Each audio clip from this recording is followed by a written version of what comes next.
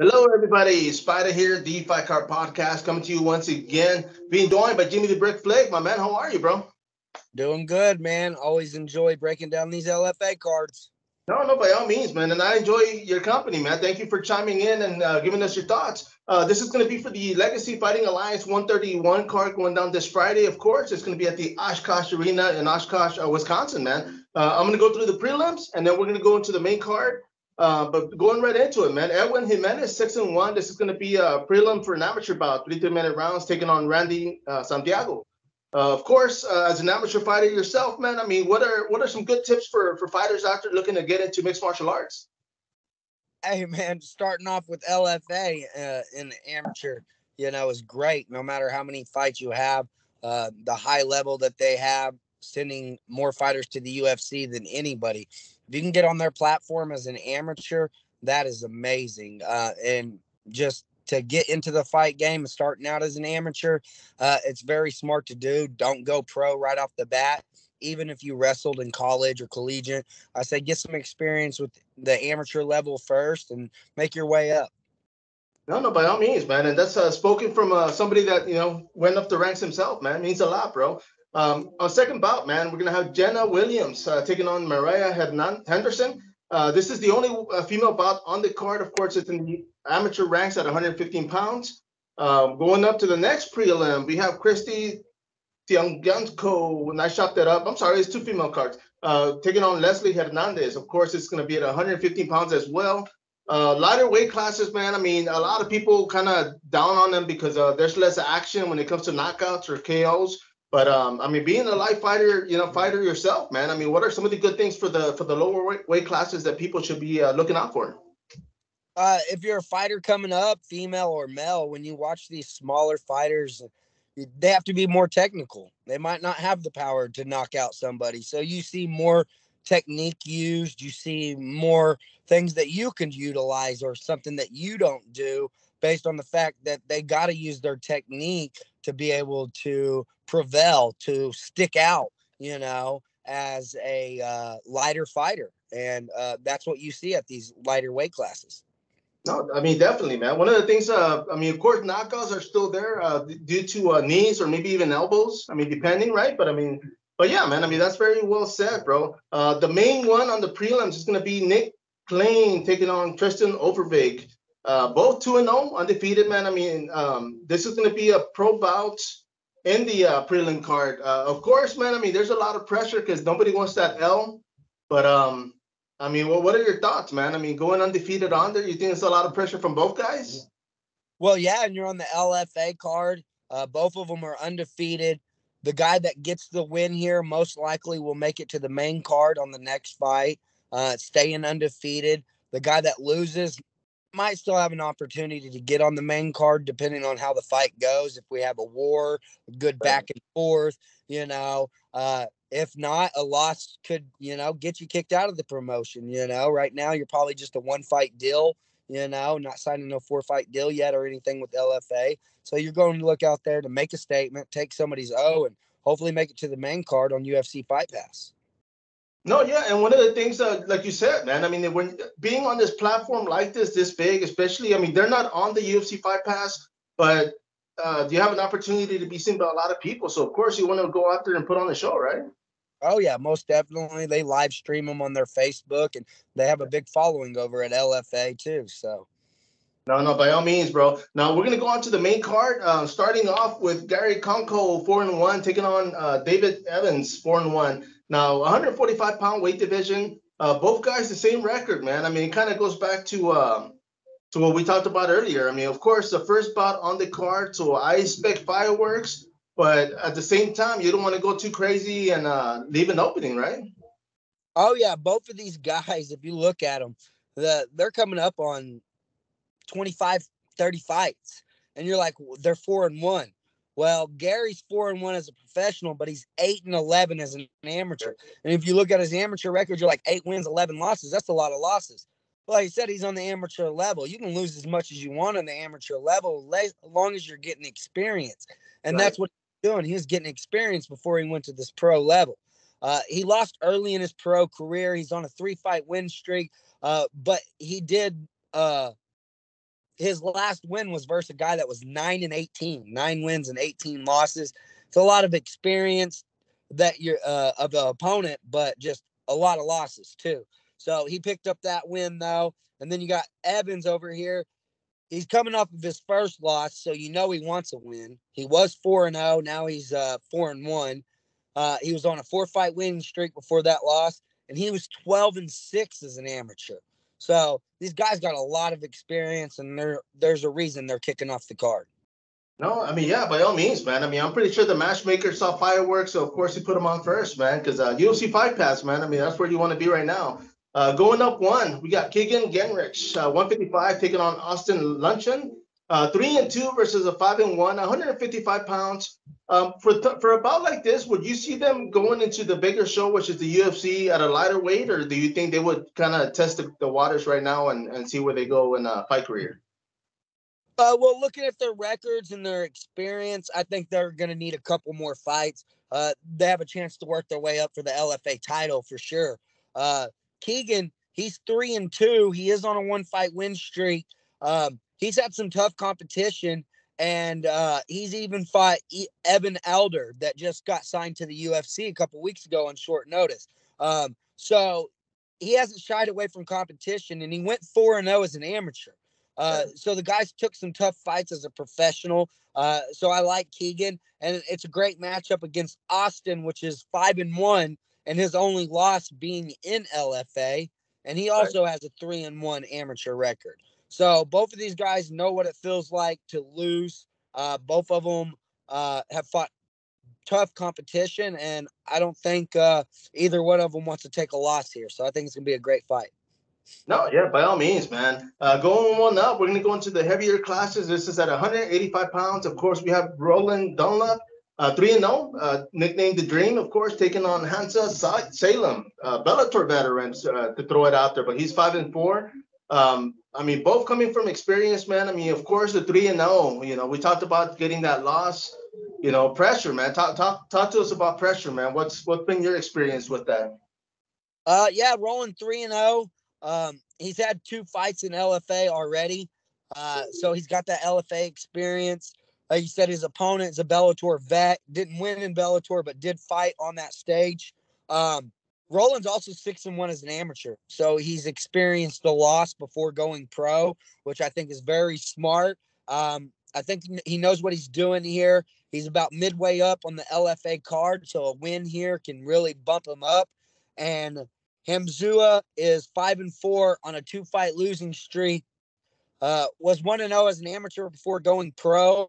I think he trains at a great gym. He's got a good experience, and I'm excited to see what he does at LFA for his first fight over.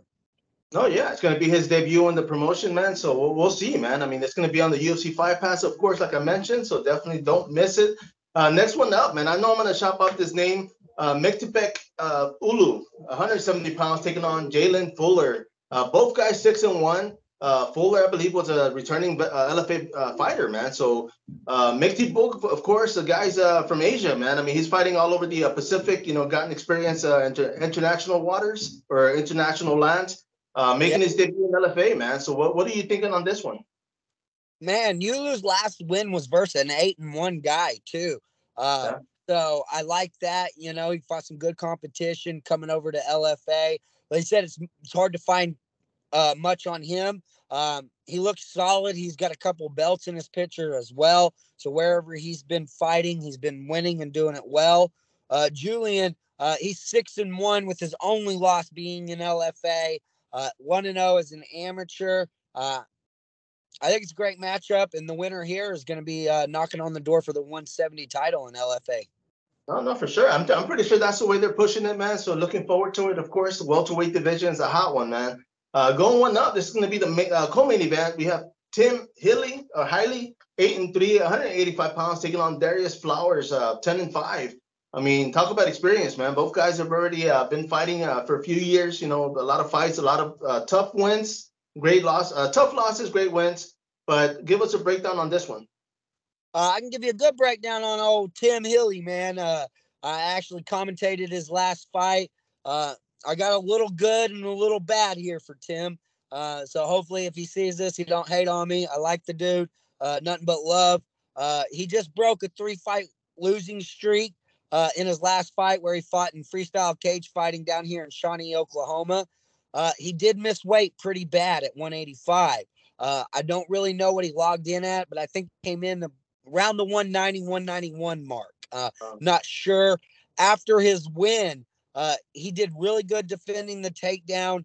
He fought a very gamed opponent, and but his weight really helped him in that fight. And after the fight, another fight almost broke out because his opponent didn't like the fact that he was very big. His opponent took the fight still, took some of his money, but took a loss. And at the end of the day, I think the loss hurt him more. Tim looked great, though. His stand-up looked solid. He was coming in off of a loss in boxing as well that he lost by a decision. He did really well in. And now he's got a tough fight back in the LFA. He's fought Brendan Allen in the LFA in one of his LFA losses. This will be his 5th fight in LFA. And his opponent is 3-1 in LFA on a 2-fight win streak, has a 11-5 amateur record, and even has a win over Adam Sella, the guy that got knocked out by Uriah Hall in the spinning back kick on the Ultimate Fighter. So this is a great co-main event. No, yeah, man. Like you posted, man. I mean, being the weight classes when it comes to dropping weight, man. I mean, there's a science behind it. You've done it for years, coming from wrestling. I mean, what are some good tips on some of these guys? I mean, what should they be doing before they start cutting weight? Man, it all starts here, man. It all starts here. And I went back over to the gym a couple months ago. I pop in and train, and one of the guys that was getting ready to fight is an amateur fighter, kickboxer too. He's only got a couple fights, and I had already noticed, like, he was running, he's getting his work in, and like he had already grabbed the scale before I got there. When he got back from running, he was grabbing the scale. He wanted to weigh before he leaves, and leave that scale alone, guys. Like that's your world's worst nightmare.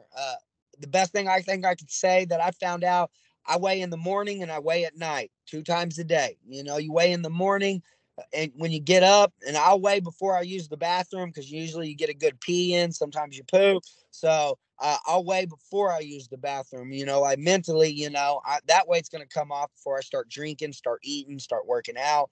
And then after my hard workout, I like to eat dinner before I weigh, you know, and because you mess with your mind. How much can I eat? How much can I not eat? You know, eat what you want to eat, you know, enjoy yourself as long as you train hard and just don't battle with that scale. You know, it's all mental. It's all toughness. Because once you make weight, you're not as hungry as you really think. There you go, man. Now, jumping up, of course, we're going to go into the main event. This is going to be right up your alley, man. This is going to be for the bantamweight title with 135 pounds. We have Daniel Argueta, 7-0 undefeated, bro, going against Diego Silva, 14-6. You know, your thoughts, man? All right, the Daniel undefeated thing. I like the guy. I love the guy. But he should be 7-1. You know, he did lose on the Ultimate Fighter. I hate that they do not count those as loss. It's the same reason Bryce Mitchell is undefeated as well. I mean, I fought on the Tuesday Night Contender, and that's on my record. You know, I know it's different, but I mean, if it's a 3-round fight, I think we should, you know, have this on these guys' records. But yes, he's undefeated. Coming off the show, he fought a 12-0 guy and beat him. That's why he's earned his LFA 135 title shot here. He lost to Ricky from down there in Houston, Texas on the Ultimate Fighter. I believe Ricky ended up winning the show, right? Yes, lost to the winner. You know, he's won his last 2 LFA fights. If anybody deserves a title shot, it's Daniel for sure.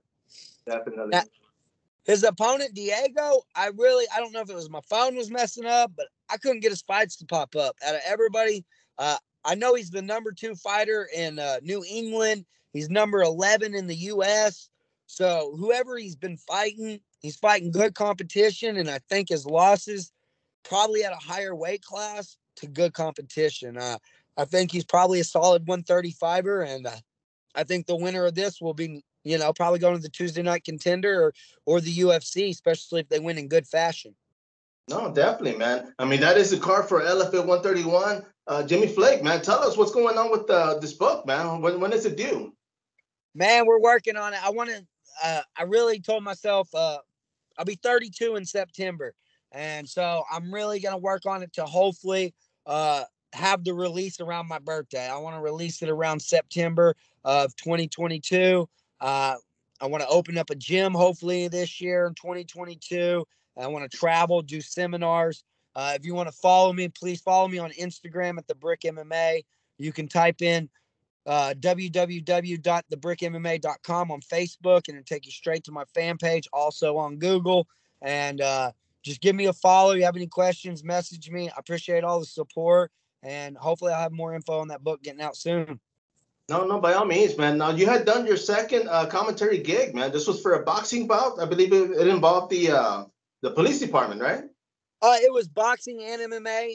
It's the cops versus the firefighters here in Oklahoma. It's a fundraiser. The cops raise money for the Special Olympics, and the firefighters raise money for the burn camp. So it's a big charity event here. There's over 10,000 people in the stadium at the BOK. It's a great charity event. A lot of them guys come out just to fight, man, because they're a cop or they're a firefighter. They had their first pro cop versus firefighter main event fight. It was awesome. The crowd was electric. It was an awesome commentating gig. I had Johnny Hendricks right there, Sure. guy from the radio station, 97.5 KMOD, Corbin from there. It was great, man. It was a good experience, and it was live on Facebook the whole time. Man, and your sidekick that night, man. I mean, you talk about the rig. I mean, how was he, man? Were you able to talk to the guy like on and off? Oh yeah, me and Johnny. Yeah, he's a cop. Down by Dallas, Texas. There's a little town over there. I'm not for sure the town. I can't remember it now.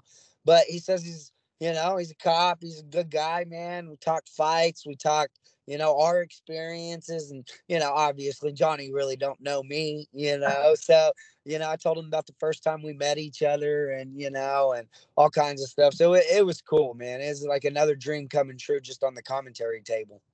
No, yeah, and I mean, both of you guys come from wrestling, man. So of course you had that to talk about, right? Oh yeah, it was great, man. We had a blast. Man, well, this is our installment for the break breakdown. Of course, once again, man, I appreciate you, and we'll be in touch, my man. Yes, sir. We'll talk soon. Yes, sir. Everybody out there, make sure to subscribe, follow the man, follow the YouTube channel. Until next time.